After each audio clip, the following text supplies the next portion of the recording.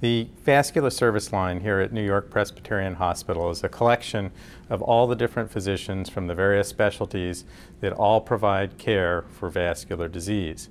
Now that includes vascular and endovascular surgery, interventional radiology, cardiac surgery, cardiology, and interventional neuroradiology as well. Within those specialties, we provide care for the full spectrum of vascular disorders, both involving arteries and veins. So there are a variety of ways as a patient to be seen by members of the Vascular Service Line.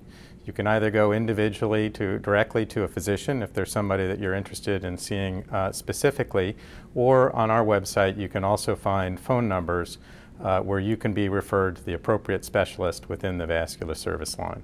Within the Vascular Service Line, we're very involved in research, both basic science and clinical research. We're looking at innovative ways to track and improve our outcomes. We're looking at studying the various clinical forms of care for vascular disorders, and most importantly, we're very interested and very heavily involved in investment in development of new and innovative technology to make treatment of vascular disorders and patients safer and more effective. As a teaching hospital, we are involved in patient care, first and foremost.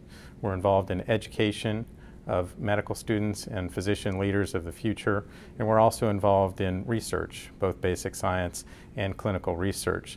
As a teaching center, we really provide kind of a unique environment where all of those things can be combined to improve the care of vascular patients.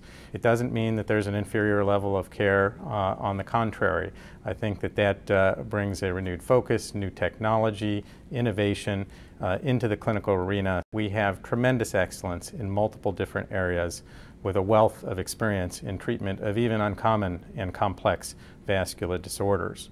We actually also have access to innovative and new technologies through clinical research trials that may not be available at a smaller community hospital.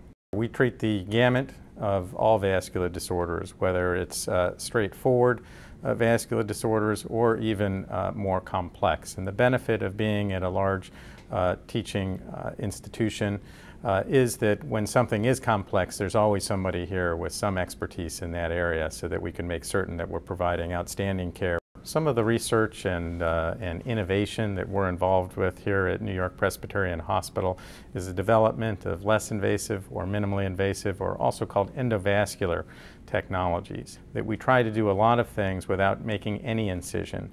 Endovascular means inside the vessel or within the blood vessel, so using small or tiny catheters.